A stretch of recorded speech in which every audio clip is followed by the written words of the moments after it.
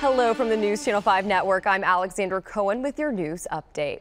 Celebration of life services were held today for two college students who were stabbed to death outside a Midtown bar. Clay Beathard and Paul Trapani III were laid to rest in Williamson County. Police say their killer, Michael Mosley, sits behind bars without bond. Metro police officers are investigating a domestic violence-related shooting. It happened at the Tony Sudicum Apartments around 10 this morning. One man was shot and his condition is unknown.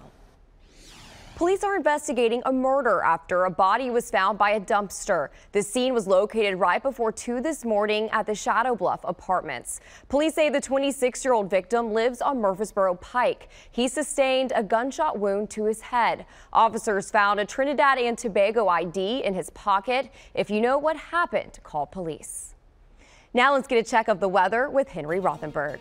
Hey Alexandra, we are watching for the threat of strong to severe storms Sunday. That's why we have a Storm 5 alert. Our primary threat is going to be some flash flooding followed by some strong winds. Tornado threat very low along with a hail threat, but it is something that we have to watch for. All of it thanks to this frontal boundary. Some morning showers I think will actually help as far as taking some of the energy out of the atmosphere, but with the steady rain over many of the same areas all day long, that could lead to some of the potential for flash flooding taking us towards the early evening and nighttime hours before we finally get that front and a weak secondary front to kick all this energy out if you're heading into Monday. So rain totals, we're talking about an inch to some spots picking up 3 inches, especially from about Clarksville to Murray, Kentucky, and going along the Tennessee River and areas west of that. For tonight, temperatures are going to be down into the 60s. Tomorrow's Storm 5 alert in the afternoon to midnight, 71 the high. Then we're cooler as we say farewell to 2019. Rain chances back on Thursday.